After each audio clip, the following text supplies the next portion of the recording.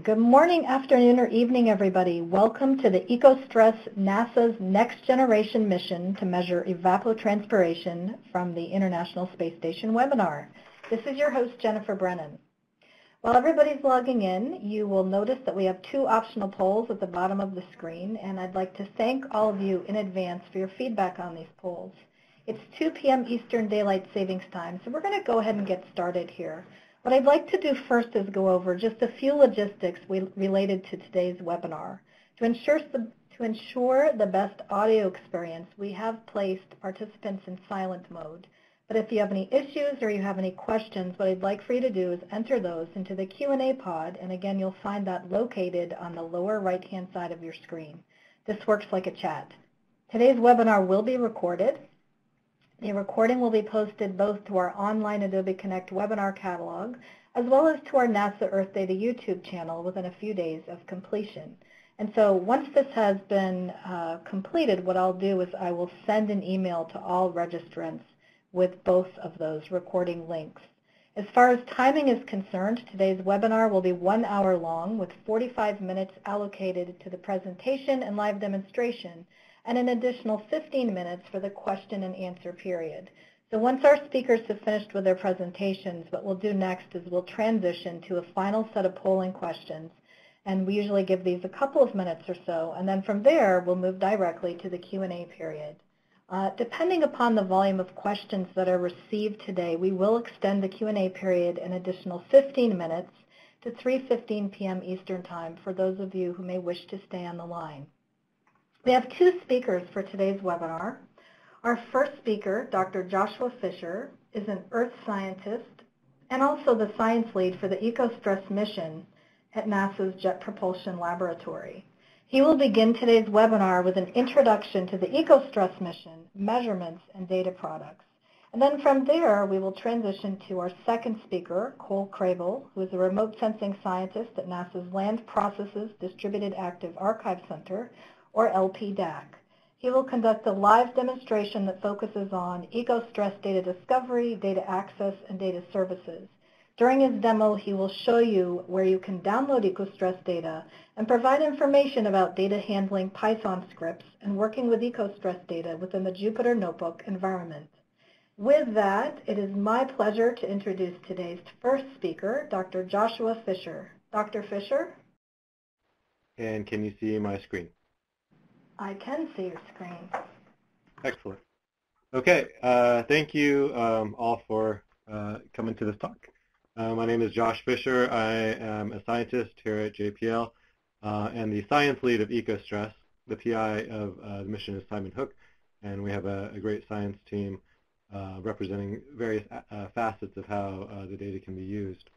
And I was just looking through some of your guys' responses to how you might use the ECOSTRESS data, and they all look really great, although I didn't get to read it all. I'll try to address some of those in the talk.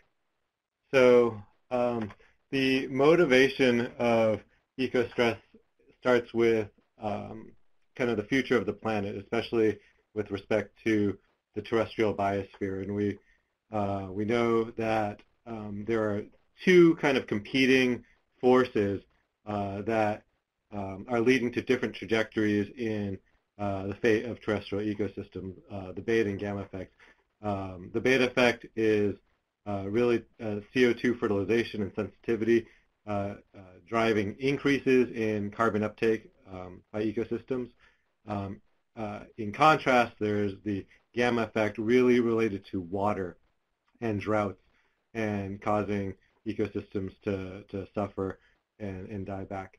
So it's kind of this, we're interested in the carbon response for ECOSTRESS as it's tied to the water response.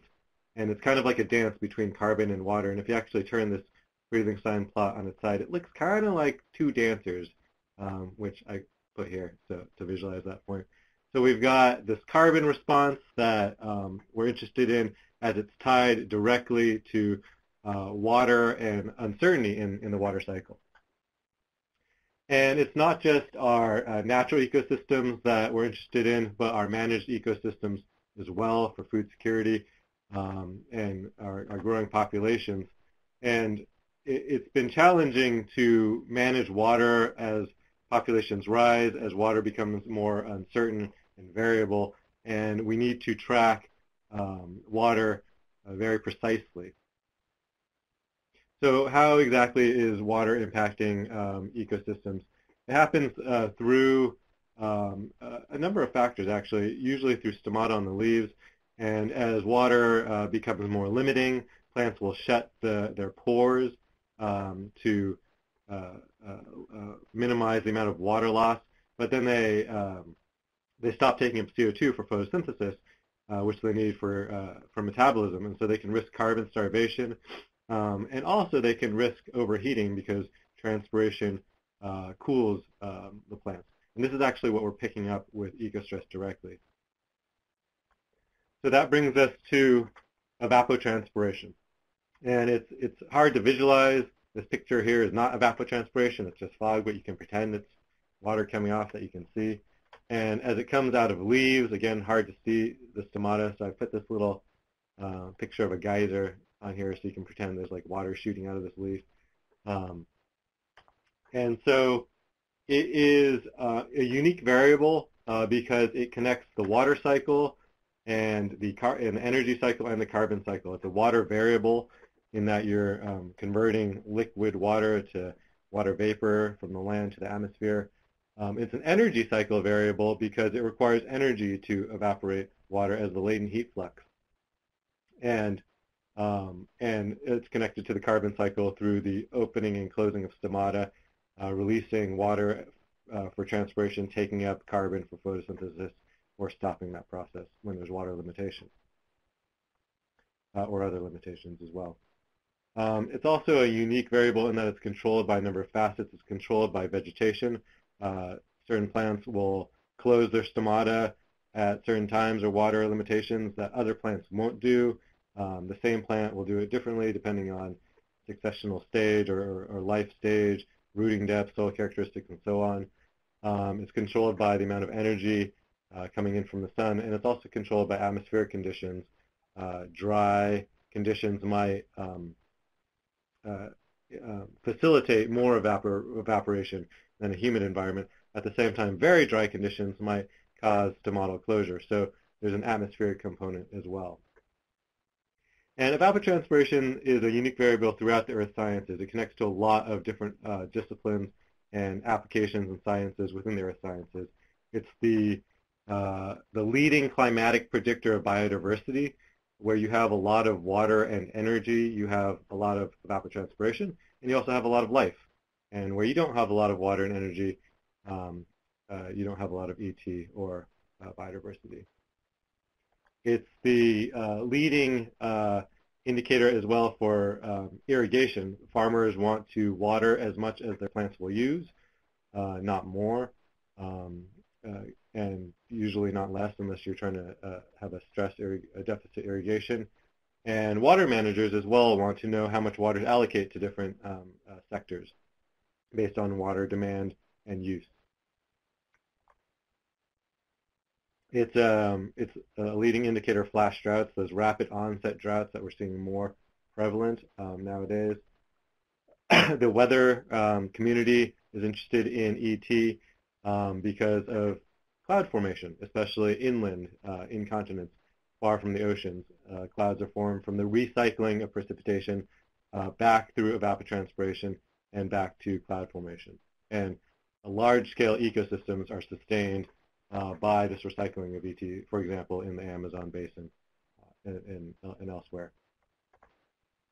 And then at climatic scales, we're interested in the overall wetting and drying of the land, and that's related to patterns and trends and sensitivities in evapotranspiration. So ultimately, we want to know how do different plants respond to changes in water availability. In a kind of more dire way of asking this question is if there are droughts or changes in water cycling, which plants die first? And so you can imagine this landscape which I'm showing you in black and white, and there's a drought that hits. And certain trees and certain species will respond and die first, and we want to know that. And so this is related to the water use efficiency, or basically how efficient different plants are with their water. And it's defined as the amount of carbon in divided by water out, the amount of carbon fixed for photosynthesis per amount of water used to fix that carbon. And plants that are more efficient with their water can potentially be more resilient in the face of increasing droughts. So these are all wrapped up into the three science questions for ECOSTRESS. And the first one is, how is the terrestrial biosphere responding to changes in water availability? The second one is a little bit more of a kind of geeky biology question. And that is related to, how do changes in diurnal vegetation water stress impact the global carbon cycle? So it's something that we've not really seen from a remote sensing perspective, especially with our polar orbiters, but there are changes over the course of the day from a plant physiological perspective, and we want to know that. And three is more to our managed ecosystems, and can agricultural vulnerability be reduced through advanced monitoring of agricultural consumptive use and improved drought detection? So what do we need to do to be able to answer those science questions?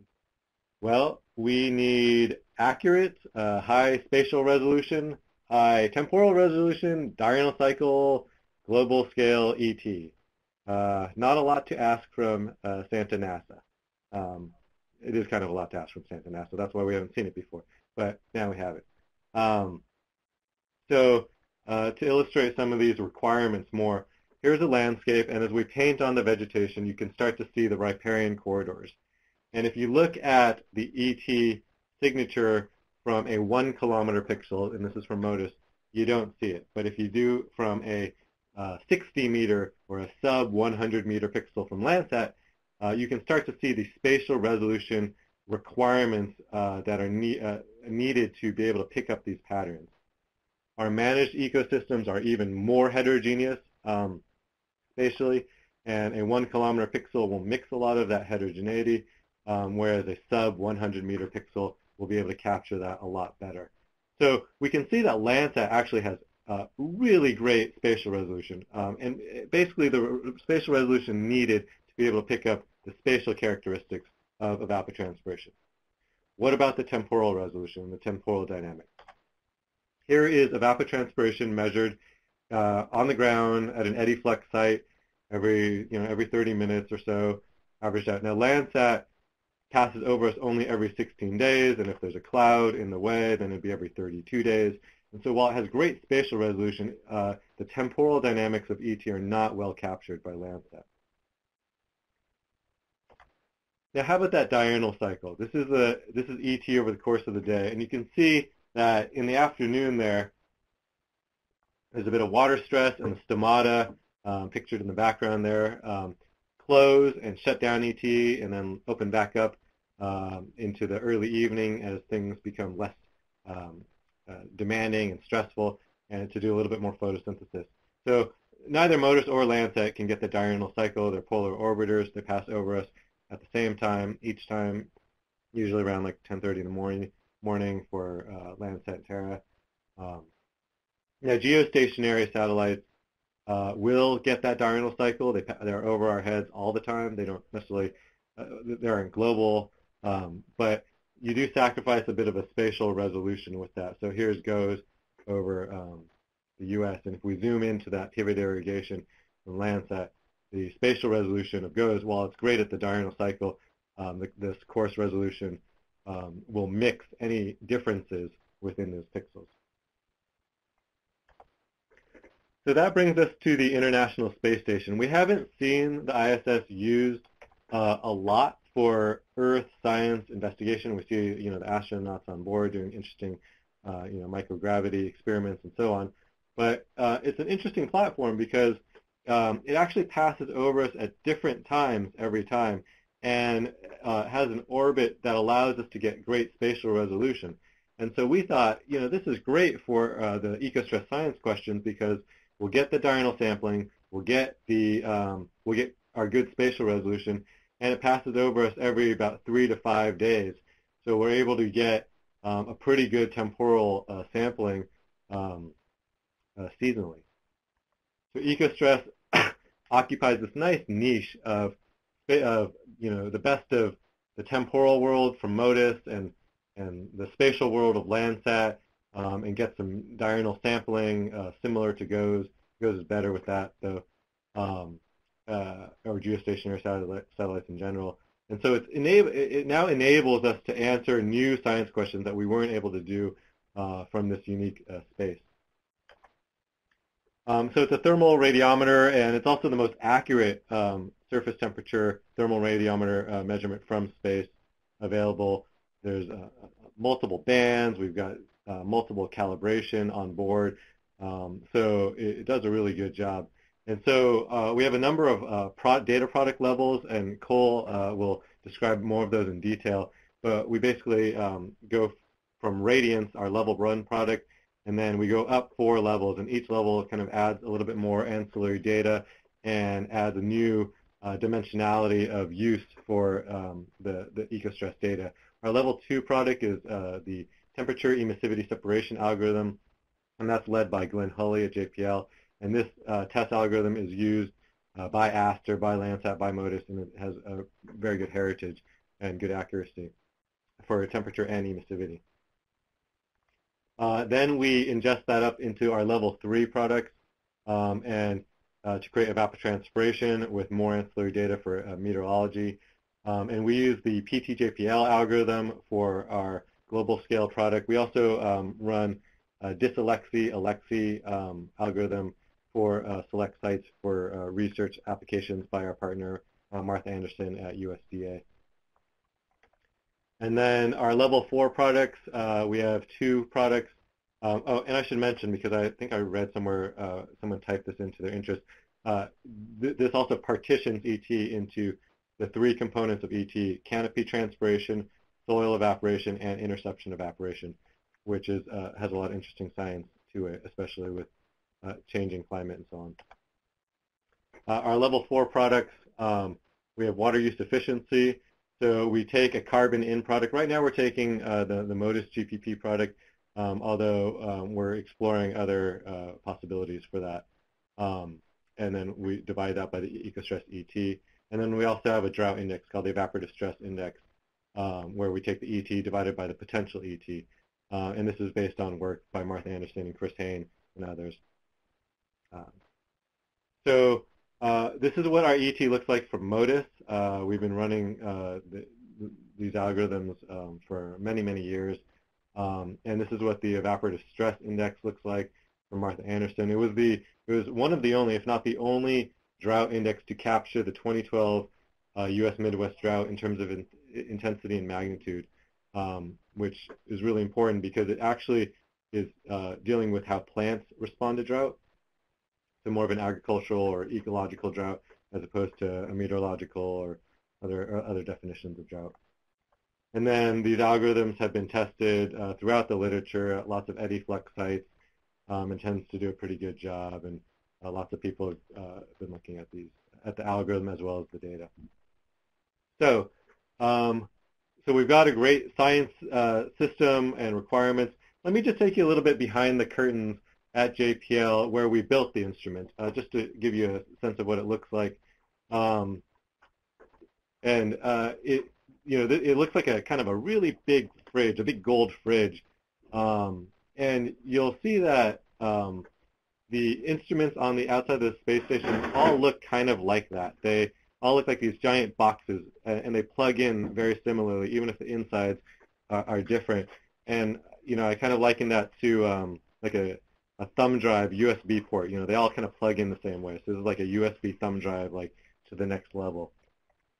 And so, we built it at JPL, and, we put it on this giant shaker to simulate the rocket launch and, see what breaks and fix it.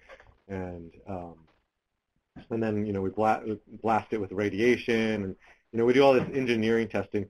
So we wrote the proposal in 2013. We were selected in 2014, and we launched in 2018. So we spent 4 years, the last kind of 4 years, basically building and doing a lot of the engineering work. So this next slide is going to be a little video that JPL put together to kind of describe the mission, and I will see if it works. Let's see. Go. Our ability to sustain food production. We're interested in our ecosystem health, and that's all tied to water. How much water our plants, our crops need, we want to know. And as water resources become more uncertain, more variable, we need to really track that really precisely. We can't just guess anymore. So EcoStress is going to measure the surface temperature, and then we're going to use that surface temperature to be able to determine how much water the plants that we're looking at are using. We'd like to show how we can use the EcoStress data to optimize agricultural water use. EcoStress is an instrument that's going to go on the International Space Station. It stands for the Ecosystem Spaceborne Thermal Radiometer Experiment on Space Station. It focuses on how much water plants use all over the planet and how much water plants need, and if there's stress, water stress or heat stress that plants are facing. We can measure the surface temperature of the Earth within a few tenths of a degree, and then we can use that information to look at objects on the surface of the Earth. In this particular case, we're interested in looking at plants. Plants, as they start to suffer from heat or water stress, they begin to heat up. In a similar way to a human with a fever, we can pick up that stress before the plant is visibly affected. So there's this window where water resource management and agricultural users can actually allocate more water before they die, before the damage is irreparable. The space station is going to fly over at different times to be able to look at how the stress is changing through the day and allow us to characterize vegetation in ways that we've never been able to characterize it before. The instrument itself is looking down at the surface of the Earth, and it uses a mirror that rotates to scan across the surface. And this measurement's being made in microseconds, but it's enough time for us to measure the energy that's coming off it and then translate that energy into a temperature. The temperature measurements from EcoStress can detect volcanoes. We can detect urban heat from cities. So although we're focused primarily on looking at plants and making sure that we can maximize the amount of food that we can get back for the water that we use, the mission can be used for many other purposes. What hasn't been possible in the past is to make the measurements as frequently as we need to make them with sufficient detail, and it's that combination that is so important. And really that's just a reflection of the improvements in technology. Our ability to sustain livelihoods, food production, ecosystems, and the health of the planet through EcoStress data is invaluable. Okay, so we launched, and can you guys hear me? Just to sound check again. Yes. Okay, good. So we launched in the summer, in June, at 5:30 in the morning out of Kennedy Space Center, Cape Canaveral, Florida. And we went up on a SpaceX rocket, so commercial rocket, Elon Musk, SpaceX. And they were already contracted to do a cargo resupply for the astronauts, food and other experiments and so on. So we actually didn't even need to pay for the ride out of the mission, which helped keep costs down a bit. So yeah, it was a beautiful launch. It was raining on either side of the launch window, and it just cleared for our launch morning, and it was just a beautiful launch. The sun started to rise right when we were, we couldn't see the rocket anymore in the sky, and we could see it pretty much get to orbit. And right when you couldn't really see it anymore, we turned to the big screen next to us to see the onboard camera, and you could see the final separation of the Dragon payload from the Falcon 9 rocket, and you could see inside the Dragon 9, or the Falcon, the Dragon, you could see EcoStress right when Earth started to come into view. And here's actually a clip of that, so you can kind of see.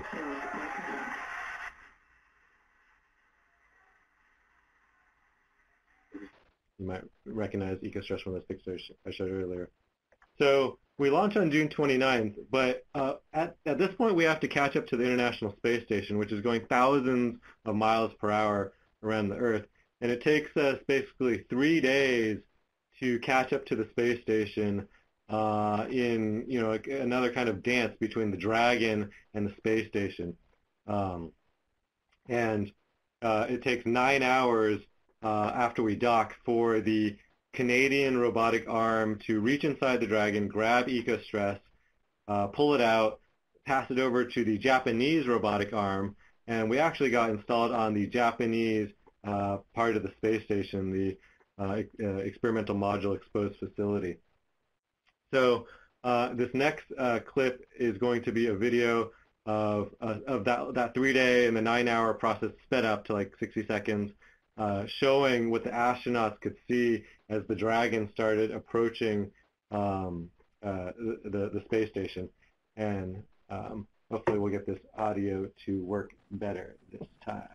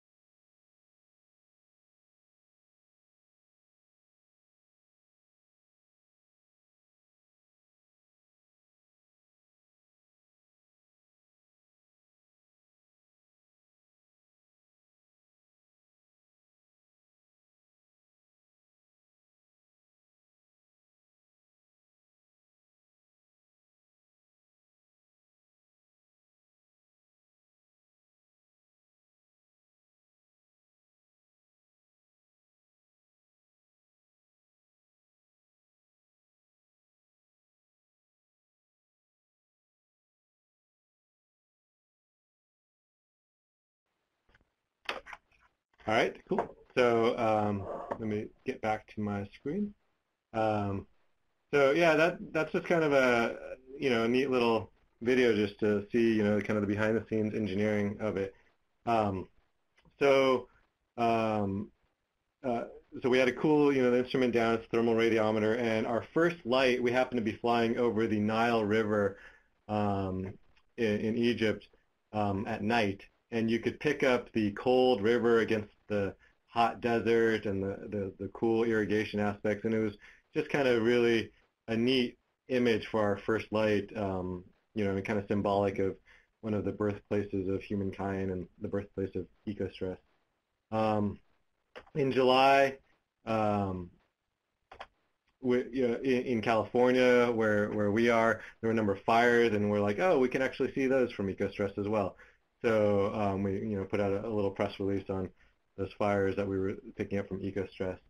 And we zoomed into our home city of Los Angeles from the temperature, again at night, and you could see the urban heat, the freeways, the parking lots, the refineries, and so on, storing that heat from the daytime well into the night. And this is what the evapotranspiration looks like. Here we are flying over Texas, and you can see on the right the swath width. It's a pretty big swath width. That's about a 400-kilometer swath width, which is why we're able to get such great repeat coverage. Landsat is about like 100 and so kilometers, so we're able to get a lot more, which allows us to get better temporal repeat. And then you zoom into one of those, little spot, and you can pick up the detail of these pivot irrigation farms, not only the differences between farms, but also the differences within farms, where farmers are managing their crops or their water differently within these pivot irrigation fields. So that's pretty cool. Here's another image in Kansas, in Garden City, which is just kind of striking to just show you the heterogeneity that we're now picking up, both in space as well as the accuracy necessary to pick up these differences, and then the temporal repeat to show changes in time. Here's an example of that diurnal cycle sampling in New Mexico and Navajo Nation territory, where the bottom image is around noon, and the fields are all happily evapotranspiring, and then the image above is taken in the afternoon, a couple hours later, and you can see a lot of those fields are still nice and happy and evapotranspiring, but some of those fields actually starting to dry down, and that's pretty interesting. That's something that we've never really been able to see before from space because of the spatial resolution, the diurnal sampling, and so on, and the accuracy. So that's a really nice example of the diurnal sampling. Here we are flying over the southern Amazon, and you can see that swath width in the bottom left, and you can see a lot of the deforestation or conversion to agriculture against the more pristine forest, this nice shade of velvet ET throughout the forest. And one of the postdocs here at JPL, I showed him this image, and he said, oh, I actually worked on the ground right in this little spot here a number of years ago. And there was this old fire experiment where they burned and didn't burn, and it's long been since abandoned and has regrown, and you couldn't tell it from the ground. But ECOSTRESS was actually able to pick up this old kind of historic experiment, kind of like space archaeology, which was pretty neat.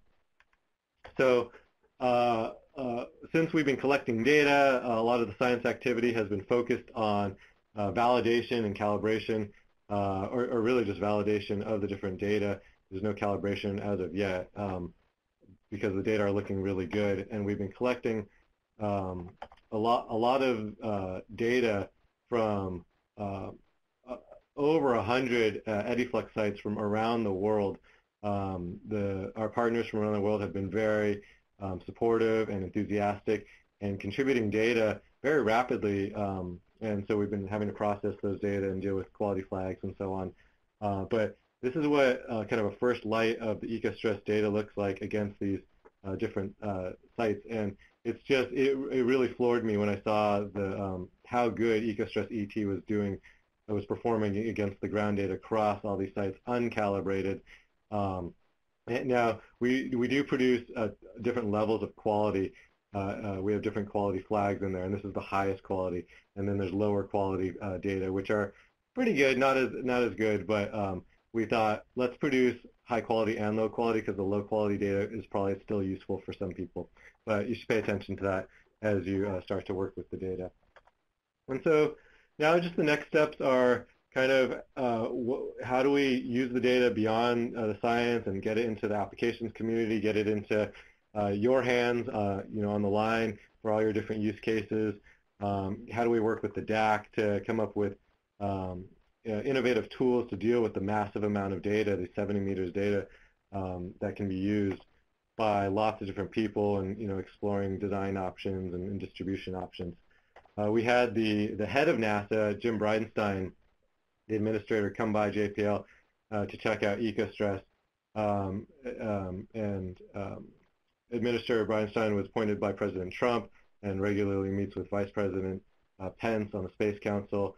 And he came in and we showed him a little demo where we watered the plant on the left and not on the right. And we had a little handheld thermal camera, and you could see that the plant on the left was cooler than the right. And he kind of just stared at me for a little while, and then he just started nodding, and he got really into it, and he took this like selfie and tweeted it on Twitter, and he's been going on media just talking about evapotranspiration and ECOSTRESS and stomata, and he's kind of geeking out like the rest of us, which is really awesome to have the head of NASA really into this kind of science and mission. So we're really excited about that. And Jim Bridenstine is also very much interested in helping food security in the agricultural community as well. So that's a little bit of what we've been up to for ECOSTRESS over the past few years building the mission, as well as the past few months as the data start to roll in. And we're releasing the data. There's an early adopters program if you want to deal with the different versions as we're sorting those out. And then we're just going to hopefully get the maximum amount of science and utility out of these data as they continue to roll in. So that's my presentation, and I hope that you found it interesting, and we'll be looking forward to questions. And I will pass it back to Jennifer, who will introduce Cole from LPDAC, and he'll tell you a little bit more about the nitty-gritty of how you access data and get into the data. Thanks. Okay, is going to be Cole Cravel. He is a remote sensing scientist at NASA's LP. All right, thank you, Jennifer, and thank you, Josh, for that interesting presentation on EcoStress. My name is Cole Cravel, and I'm a remote sensing scientist working as a contractor to NASA's Land Processes Distributed Active Archive Center, or LPDAC. The LPDAC will archive all of the EcoStress Level 1B and higher level products seen here. EcoStress Level 1B products became publicly available on March 27, 2019, also known as yesterday. These include the geolocation parameters and radiance products. The higher level products will be released this summer with an anticipated release date in June. You can see there are a number of higher level products such as the land surface temperature and emissivity, evapotranspiration, water use efficiency, evaporative stress index, and associated cloud and QA mass. The LPDAC will also archive the dysalexy evapotranspiration and evaporative stress index data produced by the USDA at 30-meter resolution. So I noticed there was a question about that, so hopefully that clears that up for you guys. So next, I wanted to conclude our webinar today by providing you all with some information and resources for accessing EcoStress data. First, I want to show you all where you can download the newly released EcoStress data, starting with NASA's Earthdata Search Client. Earthdata Search Client is a web application that helps you search and access Earth observation data made available by NASA and partner institutions. The application allows users to search for data using a variety of tools such as spatial and temporal parameters. You can find Earthdata Search Client at search.earthdata.nasa.gov. Also, I wanted to mention that all of the links that I will reference today are located in the bottom right-hand corner of the screen. To download data in Earthdata Search Client, you will need to log in to your NASA Earthdata login account. And so you can log in by clicking the button here in the upper right-hand corner of the screen. If you are not already logged in or if you do not have an account, you will be taken to the Earthdata login page, which you can see just popped up there, where you can either sign in or register for an account. So now that I'm signed in, I'm going to go ahead and search for EcoStress in the search bar. Go ahead and hit enter. So note, as an admin user, I have access to a few more products than are currently publicly available. But you guys should see 4 matching collections.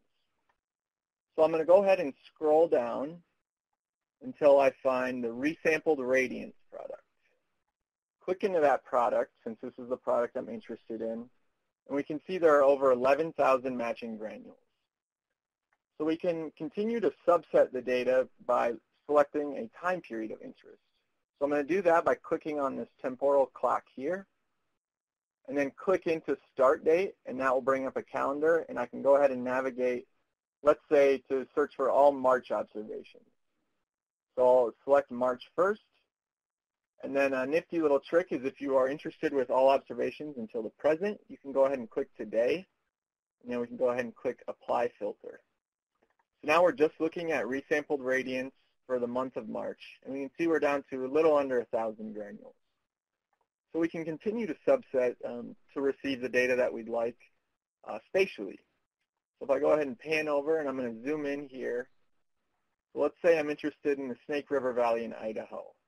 I can click on this spatial subsetter here, and I'm going to draw a bounding box over the Snake River Valley. So here we can see now we have 26 matching granules. So once you have your desired granules, your subset of data that you're interested in, you can go ahead and select Download All. This will take you to the data access page where you can submit a request for data. If you are interested in downloading the data directly, you can also check out the LPDAC data pool, which we can see here, and I provided a link to that in the links section as well. Next, I wanted to show you all where you could find a couple of resources for working with EcoStress data after you have successfully downloaded it. This page here is the LPDAC Data User Resources repository, and again, all the links are available in the box in the bottom right-hand corner of the screen. Here you can find our R and Python resources for working with LPDAC data. Now I will go into the EcoStress Swath to Grid directory. The EcoStress Swath to Grid conversion resampling script is a Python script that allows users to resample the natively swathed EcoStress products using the latitude and longitude arrays provided in the Eco1B Geo product. Also, the script can be used to convert the Eco1B MapRad product into a north-up geographic lat-lon or UTM projection. The script is a command line executable that converts EcoStress data products stored as swaths in HDF5 file format into projected geotiffs. When executing the script, a user will submit a desired input directory containing EcoStress swath data products and an output projection as command line arguments. The swaths are resampled to a grid using nearest neighbor resampling from the PyResample package using the KD tree algorithm. Output projection options include UTM and geographic. Ultimately, the script exports each gridded array as a geotiff using GDAL. By default, the script will loop through and perform the resampling for each science dataset in the HDF5 file. There is an optional argument that allows you to select a subset of science datasets within a given product. Also, the script will batch process all EcoStress swath files contained in the input directory provided.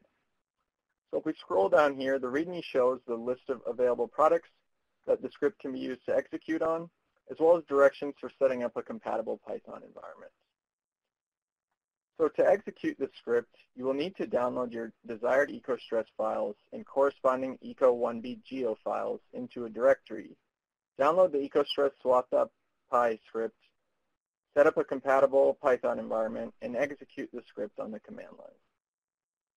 Now, if you are more interested in a step-by-step approach to working with EcoStress data in Python, we have also recently published a Jupyter Notebook tutorial that includes parts of the EcoStress swath-to-grid functionality wrapped around a real-world use case provided by Gregory Halverson at JPL. So if I scroll back up and go back to the LPDIR repository, and next move into the tutorial-EcoStress directory, here's where you can download the Working with EcoStress Data in Python Jupyter Notebook tutorial. Again, reference the README for information on how to get started with setting up a compatible Python environment and executing the notebook yourself. In the interest of time, rather than doing a live demo of the tutorial, I will show you the HTML output and give a brief overview of the topics covered. So this tutorial uses the EcoStress Evapotranspiration PT-JPL Level 3 Global 70-meter version 1 product. The use case example shows how to convert an ECO3 ET-PT-JPL HDF5 swath file into a gridded array to compare EcoStress evapotranspiration with ground-based ET observations from an Ameriflux flux tower location in California. Here you can see the topics covered in the tutorial, including some basic Python setup and how to import and work with the HDF5 data. From there, the tutorial demonstrates how to perform the swath-to-grid resampling using the lat-lon arrays from the corresponding Eco1B Geo file. The output is a spatially referenced array that we can then use to compare with ground-based flux tower observations. The tutorial also includes information on visualizing the data and ultimately how to visually compare the EcoStress ET versus the ground-based ET observations. So, getting started, here we begin by importing the necessary packages and setting up our working environment. The input directory here is defined as the current working directory on your local machine, so make sure that the level 3 and corresponding Eco1B Geo files, as well as the flux tower CSV data, are all located in that directory. Moving on to step 2, here we use the H5Py package to read in the HDF5 file and open the desired science datasets. So once I have the instantaneous ET and uncertainty datasets, the following section shows the step-by-step process used to perform the swath-to-grid resampling conversion. The tutorial uses the PyResample package to perform the KD tree resampling algorithm with a nearest neighbor approach. Once we have our resampled gridded array, the tutorial goes through some basic image processing techniques, such as applying the scale factor and add offset and setting the fill value.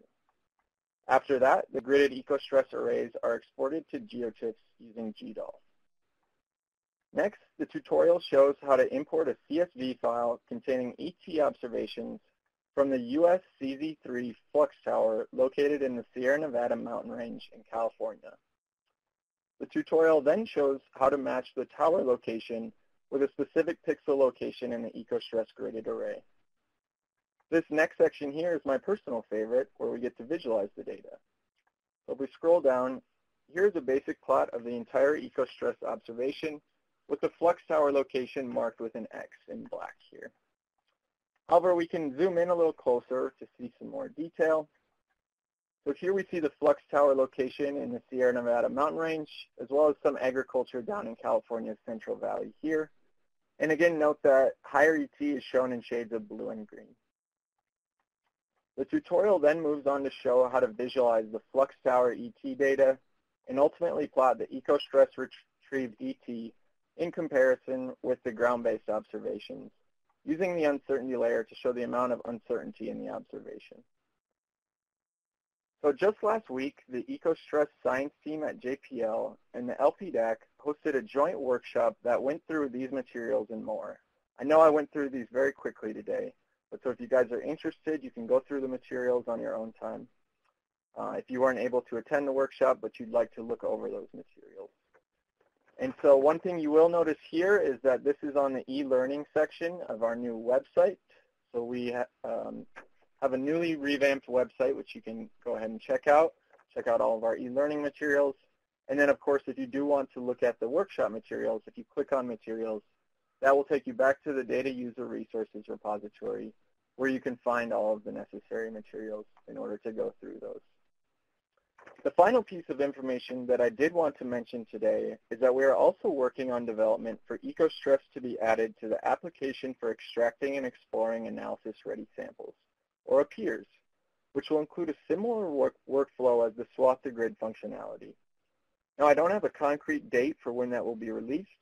However, if you want to be the first to know, I encourage you all to sign up for the LPDAC listserv at the link provided in the links box below. Thank you all for your time, and now I'm going to pass it back over to Jennifer.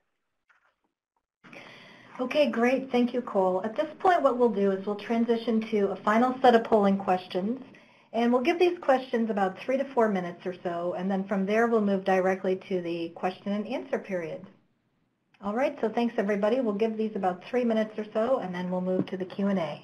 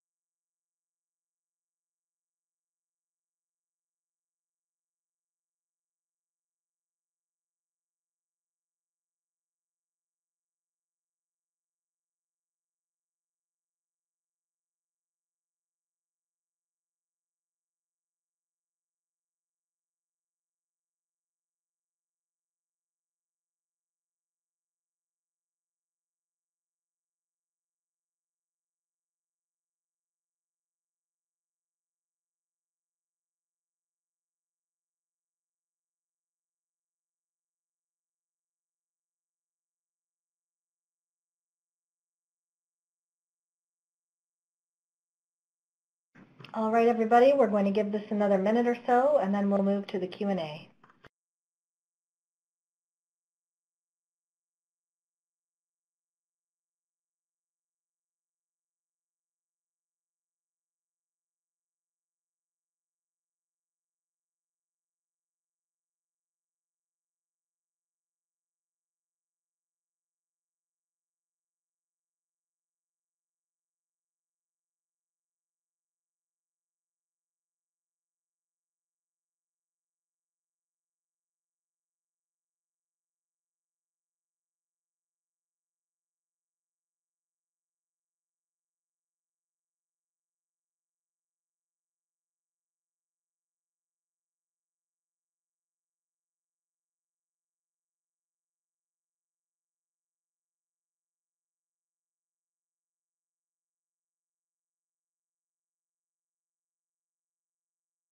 Okay, thank you, everybody. At this point, we will transition to the Q&A session. What are the potential urban heat island effect applications? So I quickly showed one slide where we were picking up the urban heat island effect in Los Angeles. I think there's great potential for urban heat island studies using the L2 data. And Glenn Hulley at JPL has been doing a lot of work on that. So, yeah, lots of great potentials for that. Okay, thank you, Josh. Our next question is the thermal data also available to download, or only latent heat evapotranspiration product will be available? Both. The question is whether or not the files would be available in either a JSON or GeoJSON file output. And this particular user is looking to develop an app. I'll let Cole answer that one. Can we elaborate on which files the user is talking about in terms of being available as JSON or GeoJSON? So if they're referencing the actual ECOSTRESS data, that's all raster data, so we wouldn't be able to provide that as JSON or GeoJSON files. Now, in terms of like the footprints of ECOSTRESS data, that is something that could be available as GeoJSON. But like you'll notice when you do search in NASA's Earthdata search client, you will see the footprints come up, so you can visually at least look at that. And I think actually JPL2 has a web service where like a map where you can see the footprints of ECOSTRESS observations. But is there any clarification on what data or which files they're talking about? I do not see further clarification at this point. So let's go ahead and move on to the next question, which is regarding coverage, whether or not there's global coverage. Yeah, so the space station sees only as far north and south as about 52 latitude, 52 north and south. So we don't see polar areas, but it's pretty far north. Like we get, you know, a little bit of Canada, and we get England and lots of Northern Europe and so on. And then it's basically always on, but we throw out the data over the ocean because that's just way too much. And then we have these prioritized hotspot areas, which are mapped out on the EcoStress website for that are to deal with our science questions. And those are the data that are available right now for the level 1 through 4 products. You'll also, if you look on the EcoStress website, there's a mapping function to see where we passed over any given day. You'll see lots of coverage beyond those hotspot areas. And those data are available, I think, only through level 1 to the public as of now. And we're working out details with headquarters about making the level 2 through 4 data available for those outside areas as well. Okay, thank you. The next question is, from the presentation, EcoStress ET is modeled using the ET-PT JPL model. Can one get the surface variables from the sensor, for example, LST, emissivity, NDVI, LAI, independently to model evapotranspiration using different ET models? Yeah, so the LST and E are available as the level 2 product. The other ancillary data that go into the level 2 through 4 products, we don't make available because they're not our data, but you can get a lot of those data directly from the DAC, and working with Cole and others at the DAC, they have these really great tools that will show you other data coincident with our data, and they're still kind of rolling those out. But yeah. Yeah, so the input data that are archived at the LP DAC are also available in Appears, which is what I mentioned at the end of the presentation, the application for extracting and exploring analysis-ready samples. And so one of the big driving motivating factors for us to get EcoStress into Appears is so that you could order, say, MODIS GPP, which is an input to the level 4 products, and you could request that alongside the EcoStress data so that you get both of those as outputs. So yeah, and definitely email us too offline if you're interested in specific products. We can talk more about that. Okay, great. Thank you, Cole. Our next question is, I would like to make seasonal maps with these products on Atlas Mountains. Where do I show analytics? Is there any support for such projects? Or where I do snow analytics, excuse me, is there any support for such projects? Is that a Cole question or a me question? I'm not sure. Can you repeat that one, Jennifer? Sure. So this particular user wants to make seasonal maps with these products on the Atlas Mountains where this participant is doing snow analytics. Is there any support for such projects? Yeah, I guess, again, my answer, I think that's a very interesting use case, first of all. Second of all, in Appears, I know I keep bringing up Appears, but we do actually have MODIS snow cover products, which are coming from the National Snow and Ice Data Center DAC, or NSIDC. And so, again, that would allow you to at least get back analysis-ready samples of both snow cover or things like NDSI alongside your EcoStress data so that you could then begin to look at snow analytics in the Atlas Mountains. Okay, great. Thank you, Cole. And so to access the Appears tool, you would go to the lpdac.usgs.gov website and then click on Tools, and you'll find a link to that specific point-based or area-based extraction tool. And then, let's see here, the next question is, what is the easiest way to find out future overpass times and return times for specific locations in order to coordinate with ground-based measurements?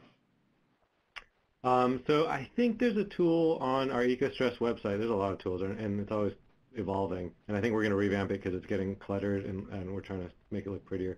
But there's a tool that tells you, I don't think you even need to go to the EcoStress website. There's lots of tools that tell you when the space station is going to pass over your head because people like to look for it in the sky.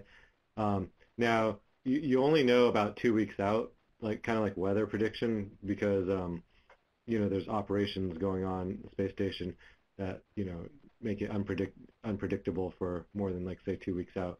But so for those of you who are planning campaigns for coincident measurements with the overpass, we can't help you more than 2 weeks out, basically. So.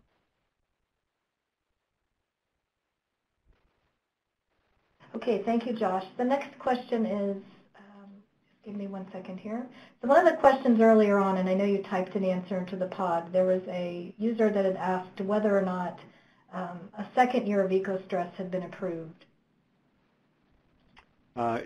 Yeah, I mean, as far as I understand, we are we're good to stay on past the first year. Okay, and moving on to the next question. What is, okay, excuse me. Okay, I would like to know if data will be available in Google Earth Engine in the near future. Yeah, I can take that one. So that you will have to ask Google. We do not have any plans with them in terms of which data sets they decide to ingest from the archive, but they are definitely able to ingest EcoStress data and put it in Google Earth Engine if they so please. So I would just recommend that you ask them about that. And I'd love to see it on Google Earth Engine. You know, a lot of people use that, and I'm all about people using the data more and whatever works best for them. Yeah, we've been talking to Google a little bit, and yeah, you know, I'm definitely supportive of that. Okay, thanks to both of you. The next question is, what's the precision of the ECOSTRESS Level 2 land surface temperature data? Can I use LST over the coastal water and inland water? Oh yeah, great questions, both of you. Yeah, and I saw that up there. I apologize for not addressing it. The clearing quality assessment for the level 1 through 2 radiance and surface temperature product is really good. It's under 1 Kelvin accuracy in the temperature, so it looks really good. And then in terms of the use for coastal waters or inland waters, also really good. We've got some early adopters already working on that. Christine Lee, who is our applications lead at ECOSTRESS, her science specialty is on water quality, and she's already taking a look at the data for water quality, and so far things are looking really good. So yeah. Okay, wonderful, thank you. All right, are there any, let's see here, looks like there may be another. The next question is, would the cloud mask of the data would the cloud mask for the data be delivered together? So I can take that. Going back to that first slide that I had, you'll notice that the cloud mask is actually a separate product. So you would likely want to order both. Say you're interested in the surface temperature data. You'd want to order the level 2 LSTE as well as the cloud mask. Now, some of the data sets themselves do have quality control or QC, QA layers, so you can look into those as well. But the cloud mask will be a separate product, yes. Okay, great. Thanks. I think, Jennifer, someone asked earlier the native resolution, I think maybe someone said, or projection. I can't remember what it was. I don't know if you caught that. But I didn't quite, I might not have made that clear, that the actual native resolution is this kind of really like funky rectangle. It's like 38 by 69 meters of our pixel size. And we just make square, you know, relatively square 70 by 70 meter pixels because it's just easier for people to deal with. But that's our native resolution. And then the data are in space station swath format, which, you know, people aren't terribly happy about, but you got to deal with it. Yeah, so if you do want to put that data into a projected coordinate reference system, you will want to probably use some of the tools that I've shown here today, or wait till the data are available and appears. Yeah. Okay, great. And just could you repeat again how the northern and southern latitude as far as coverage? I believe you said 52 degrees north and 52 degrees south. Yep, that's right. All right. Oh yeah, I should also address. And I think there was a question on instrument health, and like there was these kind of like radiation blackout areas for like Southern and South America. So we had 2 data storage, mass storage units on ECOSTRESS, and they ended up getting fried by the radiation. So we tried to stop covering over like Southern South America, but we just kind of gave up on that, and we're going to end up just direct stream the data to the space station and have it beam down to Earth directly instead of storing it on the instrument. So those blackout areas over over Southern South America are going away, like in, I don't know, a couple weeks or something, when we finalize the engineering on that one. So if you see on the website this kind of blackout area over Southern South America, that's going away in a couple weeks. And that also is related to the instrument health in terms of these data storage units that were getting fried by the radiation.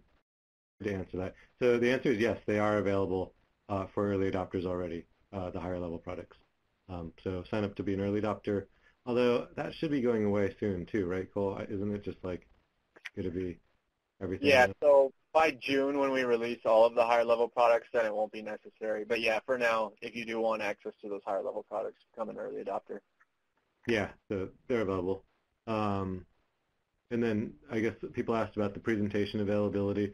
So mine, I can try to get as a PDF. Obviously, there's these like enormous videos, and people don't want to download, gigabyte upon gigabyte files. So I'll try to make some sort of streamlined PDF that people can take, for the take-home points out.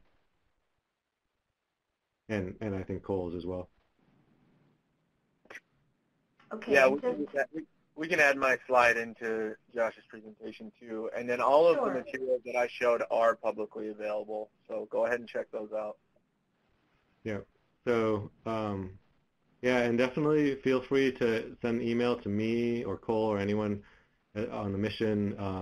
We're definitely interested in collaborations and encouraging science and applications and helping where we can help out. There's a NASA Roses solicitation right now for ECOSTRESS. And there'll be a lot more. ECOSTRESS is mentioned in other of the Roses solicitations currently out, but there'll be a lot more use of the data in different solicitations, and the more we can encourage that, the better. So we're definitely happy to help out where we can, and feel free to shoot us any emails, and if we can help in any other way, please let us know. Absolutely. All right. Well, at this point, if there are no further questions, what we'll do is we will log off from the audio component and leave the virtual meeting space open an additional 10 minutes or so. If you think of something, feel free to enter that into the Q&A pod, and I will forward your questions along to our speakers. I'd like to thank, let's look and see, there might be something. I'd like to thank our speakers for their presentations today, as well as all of you for your participation. And again, I will have the recording, both a direct link and a YouTube link to today's webinar ready within the next couple of days. So likely by Monday, if I don't get to that tomorrow. So I'll send an email follow-up to everybody who has registered. All right. Sounds good. Thank you for hosting, Jennifer. You are very welcome. All right. Well, thanks, everybody. If there are no further questions, just let me take a look one more time. Then we will go ahead and log off from the audio component, and I hope to see you at an upcoming webinar in the future. All right. Thanks, everybody. Thank you, Josh, and thanks, Cole. Yep. Thank you. All right. Bye-bye, everybody.